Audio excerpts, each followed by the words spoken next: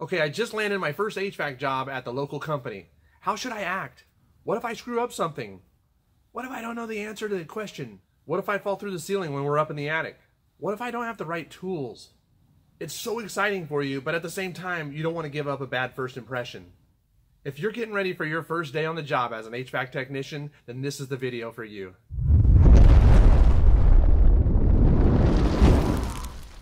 If this is your first time watching our channel, please click subscribe down below. Then you can click that little bell right next to it. If you do, then you'll be notified of all of our upcoming videos. And if you happen to know a friend that's just now getting into the industry or wants to get into the industry, share this video with them. Let them know what's up. I just can't help but think about my first day on the job as an HVAC technician. I was totally green and I had been hired as a level 1 installer. So I was pretty much going to be a helper for somebody. All I knew is we would be installing air conditioners and furnaces in homes, people's homes. So that sounded cool to me. So I was told to come to the shop and be there at 6 o'clock and to meet Josh Porter for our first day of work. That happened on a Tuesday, and by Wednesday morning, I was working. I met Josh at the shop and I was right on time. And on the way, he let us know that we were going to be installing a ground mount package unit up in Sutter Creek that day. The ride was about an hour long, so we kind of had to make conversation amongst strangers along the way there. So I've never been really bad at that, so making conversations not very hard for me. But along the way, I found out that he was a father, he had a family, a couple kids, was just trying to work hard to raise his family. So he came across to me as a really down-to-earth guy. When I got to the job, I felt pretty awkward, and everybody's going to feel awkward. When you get out there, it's kind of like deer in the headlights feeling. You just want to be cool. You just want to not screw up. I decided I would just do whatever Josh told me to do. And it was actually really cool because Josh didn't expect anything from me. In fact, he taught me my first HVAC skill that morning, which was the tape and seal.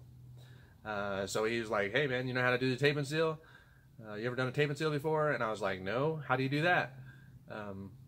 And so he showed me, he took me to the restroom where the first register was, and the register was down on the ground. We took the metal register off, and then we basically took some mastic tape and sealed up between the metal can, the metal boot that the duct is attached to, and the wood floor that surrounds that can, because we were trying, our first lesson was that we're trying to seal off the air gaps between the can and the flooring so more of the heated air gets into the home. So I got done with that register, and he told me that there were 13 more around the house to go do. And he also told me that they're really easy to miss, so to pay extra attention and make sure I get all the registers. And I finished all those registers in about an hour, so that kind of gives you a little idea. It's kind of slow for a journeyman, but it's pretty decent pace for a brand new apprentice. After I got done with that, I didn't mess around, and I got right back to Josh. Technicians, this is a great point to make. Get your stuff done, get back to your lead quickly, get on to the next job. The next task that Josh showed me what to do was the thermostat, and he actually kind of said like, hey, here's the thermostat, you see this is the old one, we need to replace it, and basically just gave me the instructions right out of the book, and I thought I could do it. So you know, it took a little bit of time to get it done. You know, after about 10 of those thermostats, I got really good at installing thermostats. So you know, probably that first one took me 20 minutes, 25 minutes or so, like that, just trying to make sure I bend all the wires right, strip the wires right, bend them just perfectly, screw it down nice and tight, make sure everything's perfect. A lot of technicians do this the first day, and it's totally expected. You know, it's like people just like, they think it's like rocket science or something like that, just spend a little bit too much time on a task because they get so focused and they just want to nurse it, take care of it, make sure it's just right. So for the rest of the day, I was the hold it guy, or the go get it guy, or the trash guy. I loved it. You really just want to make yourself available to anything that's needed from the journeyman or any other apprentice or supervisor that might be on the job. And when another apprentice or journeyman asks you to go get something, please, please do it very expeditiously. Go get that thing and get back. Come on, man, we got things to do. Because I got to tell you, being a slow apprentice is not going to get you very far and may get you released from your apprenticeship. I know for a fact I've had people, helpers that started with me, and if they move too slow, they do not last. So, I mean, I'm not saying you got to run to the job, run, get back, you know, it's just like, let's go. Move it quickly. Let's go. I mean, it's not a run. It's not a jog, but it's damn near close to that. So let's get it going, man. Companies want real go-getters. So show them what you've got. That day at lunch, we sat on our coolers and pretty much just chatted for about a half hour. Anything longer than a half hour, I probably feel like we would have gotten a little lazy. So for lunch being a half hour, I was pretty happy with that. And we were sitting outside and it was super nice out that day. But once you get done with lunch, back to the grind. I remember how many tools Josh also had in his van.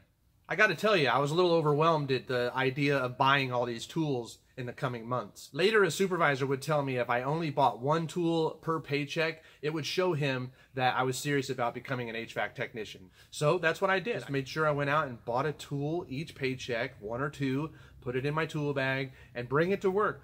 And if you want to see all the tools that I did end up getting, check out my video on HVAC tools. It's probably one of my most popular videos. I'll leave a card up here so you guys can check it out. So when I got home that day, I was physically tired. I was also emotionally spent because I had spent the night before thinking all night about my following day of work. You know, I mean, I probably slept pretty restlessly the night before work and got up really early to make sure I was there on time and not late. But I gotta tell you what, working in HVAC made me feel like a different person. I've been in the service industry working as a bartender for 15 years, so moving to this type of job was, I don't know, I mean, it just made me feel different. This work made me feel gritty, not dirty or messy, but accomplished. And I knew I wanted to do the same thing the next day. So I guess what I'm trying to say is, unless you get hooked up with some real hard-ass crew around town, you'll probably be matched up with someone who's well respected by their company, not only for their workmanship, but their ability to communicate with newbies. Fortunately for me, Josh was really cool and eventually became a real mentor for me. To this day, I know I could call him up and ask him a question and he'd give me the answer. And it's really been that way for all the mentors that I had coming up. Between Josh Porter, Mike Scott, Mike Niprith, Jason Compa, Shad Smith, and Greg Bees, probably the guys that gave me the most advice time and time again, day after day after day. I find myself installing exactly like those guys did. So I have become a creation of all of those guys' input. And all of those guys, when I was working for them, would tell me to do it a certain way that was a little bit different than that guy's way of doing it. And I found myself saying that a couple times when I first started. Bob does it a different way. You know what? Yeah, everybody does it a different way. So you have to find your way of doing it.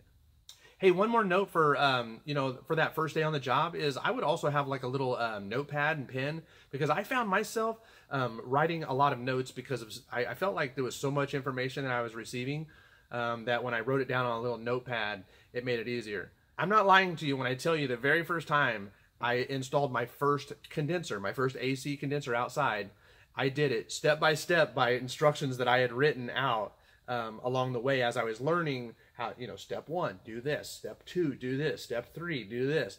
You know what I mean? To me, that's how I learned, you know what I mean? So maybe that's something that you guys want to do. And that's HVAC. I mean, it's a brotherhood. We've all been there. Those guys and me, we worked in dangerously hot attics installing furnaces and air conditioners. And we've also worked in 18-inch subfloors, belly crawling, doing ductwork for multiple days at a time. I don't need to tell you, but war buddies usually last a lifetime. Sometimes when you're working hard in HVAC, you might cut yourself on some sheet metal every day, or bang your head on the trusses up in the attic. It can be very grueling, and when you're sharing those experiences with other people, it becomes a brotherhood pretty quickly. And then so just think about that brotherhood that you've created with the teammates there with your company. Now, think about all the HVAC technicians around the world. We've all done that. We've all been there. We've all had that first day on the job, just like you're going to experience, and it's going to be okay. You know, that first day, you're probably going to get some really menial jobs, and you're probably going to get messed with a little bit. So if somebody tells you to grab a trash bag and go outside and get an air sample for the Title 24 inspectors, go ahead and do it, but you're probably getting messed with. Well, good luck to you guys in starting your first day on the job in HVAC. Hopefully this video has exposed you guys to some of the things that you may experience. You know, I do residential HVAC, so that's all I know. I never did commercial. I never did industrial stuff. So I never did any of that big stuff. I've always been in the residential market, so that's what this video is aimed for. Is for those of you who are starting HVAC. This is your first day on the job and what to expect. Remember, we need HVAC technicians in this field. This industry is going to grow 15% in the next 10 years. and we really need qualified technicians to work in these folks' homes. If this is your first time watching our channel, please click subscribe down below and click that little bell right next to it. You'll be notified of all of our videos that come out. Thanks so much for watching, guys, and we'll see you on the next video. You're watching Fox Family Heating and Air Conditioning. Don't forget to subscribe. And check out more of our videos by clicking on the right side of the screen.